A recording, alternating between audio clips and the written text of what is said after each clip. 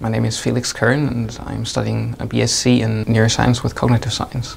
The reason I want to do cognitive science is because I want to not just understand how the brain works, I also want to understand how the mind works, how it works in a social context, in psychology. I came to Sussex because it's one of only 2 universities in the UK that do neuroscience and cognitive science. It's also a very interesting campus because it has this sort of history of doing interdisciplinary research and study. The highlight of my degree so far has definitely been the cognitive science lecture.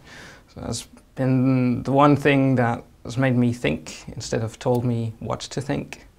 It's really a very interesting look at the history of cognitive science, at the big questions that are being asked in the science. I guess one of the main things I'm learning is how to sort of think really independently. Also, obviously, just the academic skills, writing and working in a team.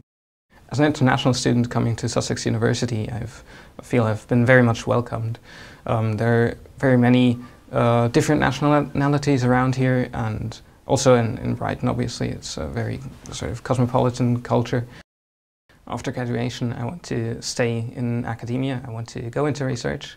My plans are basically to find ways to link up the brain and machines and sort of make wonderful things happen when we combine technology and biology.